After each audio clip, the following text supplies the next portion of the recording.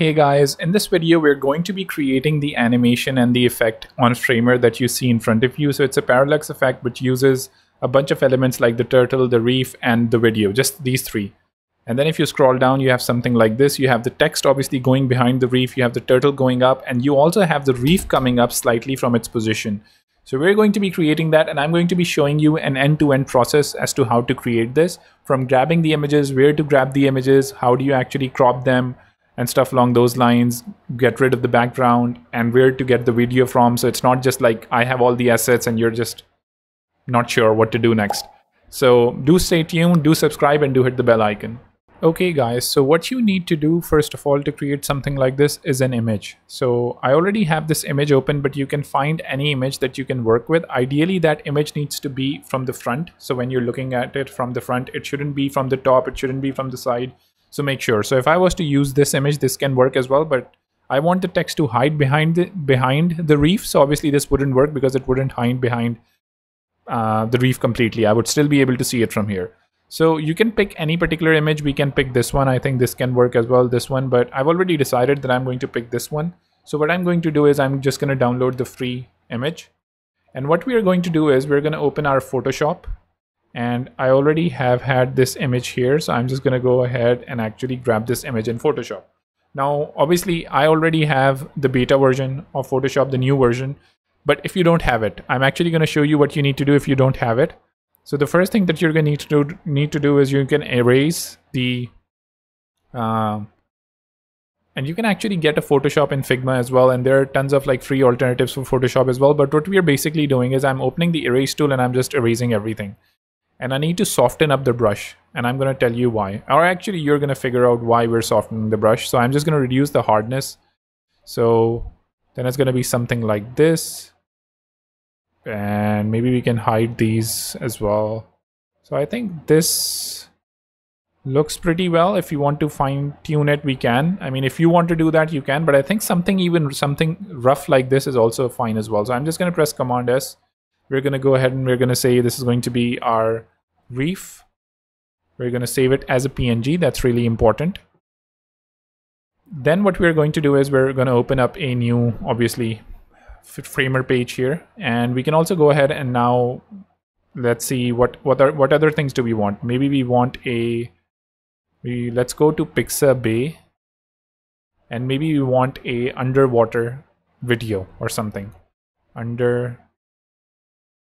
Let's go to videos and then search for underwater. Okay. So we have a bunch of these effects. I think these look good, but maybe I actually want a light, right? So let's probably get this light.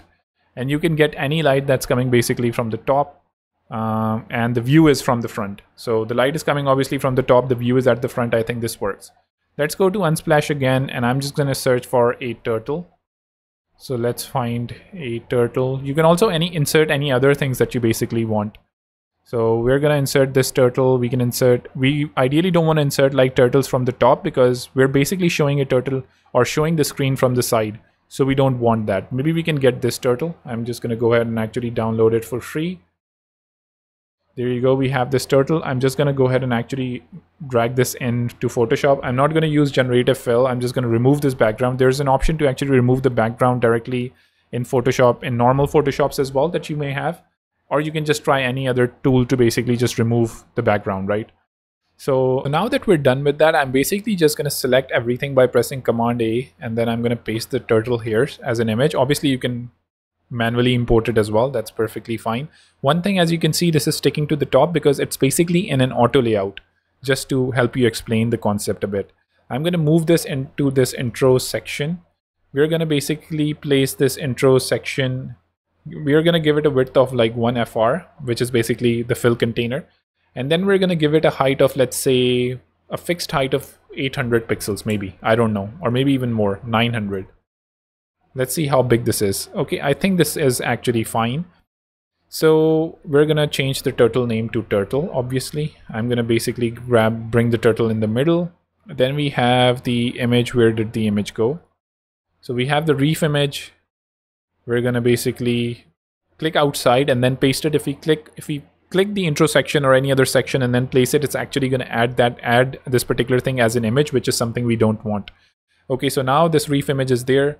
We actually want to pin it to the left and the right. So we're going to basically move it to the center. And I'm just going to go ahead and actually drag it a bit at the bottom. And if you press space, then it's actually going to stay within this section, pretty similar to what Figma does, right? So, okay, that's fine. And we just want to go ahead and actually place everything before we actually start messing around with the effects. So this looks good. Actually, I want to just change this to reef as well. And I'm going to lock the reef because I don't want to select it anymore. The turtle definitely needs to be smaller and he needs to be rotated somewhere upwards like this because he's flowing upwards maybe. And then we need to grab our video. I'm going to press I. I'm going to search for a video. Here is our video. I'm going to place it. And I'm going to basically move it up to the top left. And I'm going to scale it like this. And then we're going to go to the video upload. We're going to choose the file that we have. It's this file and just paste it here. And we need to basically move this at the back of the reef. Now, as you can see, maybe this is not blending in that much if we actually press command play it. This is a bit blue, this is a bit green. So maybe we need to change the color of the reef a bit, and we can do that in Photoshop as well. But we can come to styles here, we can go to filters and we can change the hue a bit. So I'm going to change the hue to something that's closer to the green color that we have here. Maybe something like this makes sense. Let's have a look at it. I think this is pretty good. Let's see if we can adjust a bit. Okay, I think now I adjusted it. This looks perfect. Now obviously, as you can see, this picture is pretty small in resolution, so it's being pixelated. So you can definitely pick a much better quality picture, download a better quality picture. So now that we're done with that, let's create, actually let me just go ahead and actually lock everything because we don't want to mess with these things. So now that we're done with that, let's go ahead and actually add some text. Discover underwater, discover the underwater experience, maybe. Like, I don't know how to write these taglines, but basically you have something like this. You can choose a color. I think this color is fine. I actually played around with it, so it looks good. I'm going to go ahead and I'm going to make sure that this particular text size actually is a bit less, like 1000 pixels. I'm going to center this. I actually don't, actually let me first of all center it and see how this looks. Actually, this turtle needs to be a bit below the text. So we're going to go ahead and actually bring it here. The turtle needs to be above the reef. Somewhere here, I think this is fine. And I think this generally looks fine. So now we're going to add a logo here. We're going to say this is going to be like maybe under experience. That looks like a bad logo name, but let's just add it still. Okay, so let's just make it white a bit with a bit of shade, and then reduce the font size obviously to something like maybe 40. That's fine. Let's just go ahead and duplicate this here. Let's reduce the font size to 20 because we are going to add some links. The first thing I'm actually going to do is I'm basically going to select both of these things, press Command Option Enter, and name this our header. I'm going to add a space in between both these elements, a space between. There you go. And I'm going to add a padding as well. Sorry, padding to the header as well, like something like maybe 48. And I'm going to pin it to the top left, and I'm going to basically expand it. Okay, I'm also going to press this. I'm going to select this and I'm going to press Shift Enter, Command Option Enter. And I'm going to duplicate a bunch of links because here are the links. And also I want to go ahead and actually make sure everything's centered. Okay, here, this one is going to be about. This one is going to be contact us, maybe. And this one is going to be login, perhaps. Let's see if this looks fine generally. I feel like this text is a bit too big. Logo text is a bit too big. And maybe the middle text is also a bit too big. 32. Let's make the logo 32.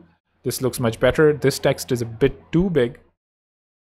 Actually, let me go and actually make this text a bit larger in width. Discover the depths. Discover the insane depths. Something like that. I'm not even sure. Okay, so now that we're done with that, I think this maybe looks fine. Now that I still want to go ahead and reduce the font to maybe 120 pixels. I feel like that's still a bit too much for my taste. Okay, this looks good. The website is done. You can go home now. Not that much, but let's just go ahead and actually go to our layout. Actually, is there? Yeah, I'm going to press Shift Enter to select the column that's above. Go to our layout, add a space in between, 24 pixels here. And then we are going to go ahead and actually add our animations. So the animation that first of all that we actually want to add is we want to bring this behind the reef in the layers panel. And what we want to do here is we want to add a scroll animation. So I'm going to go ahead and add effect. I'm going to say the scroll speed is going to be modified and maybe it's going to be slightly less. Let's say 40%. So now if we're scrolling down, as you can see, it's scrolling with us with a slightly lesser speed. We also want to go ahead and actually add some other elements on the page, like a footer, maybe a footer. So we can even see when it's actually animating a footer, then maybe some other sections. I don't know. Let's go to some sections, maybe a contact, I guess. So there you go. We have a few things like that. We're going to press Command P and let's see the effect. So this looks good, I think. This actually looks pretty good. One thing that we want to do is now we want to maybe bring this turtle up a bit. So let's just go ahead and go to the turtle. Actually, the turtle looks fine to me, but if we want to go ahead and still add it, we can say that the scroll speed is going to be something like, I don't know, 140. If we have it 140, let's see what happens. So the turtle is going up with the scroll. This is coming a bit down. And maybe we actually want to move the turtle on the right as well. Maybe. I'm not 100% sure about that particular one. I'm instead going to add an appear effect here. We're going to say that this is going to actually, this text is going to come from the bottom up. It's going to be a ease in effect. And the time duration is maybe going to be 1 second. So let's see what this looks like. Actually, I want a delay as well. So instead of just having this particular effect, I want to go here and I want to say that this appears after 1 second. So now something like that. I think this looks good. Maybe the reef also. Like we can actually make the reef appear as well after a particular time. I'm going to say effects. It should appear after, let's say, shouldn't scale in, should actually slide in from the bottom as well. Since we're doing the same effect there as well. Ease in maybe 1 second. And we don't necessarily need to add a delay here. And let's see just how that looks. And maybe, just maybe, this needs to be a bit slower. 2 seconds.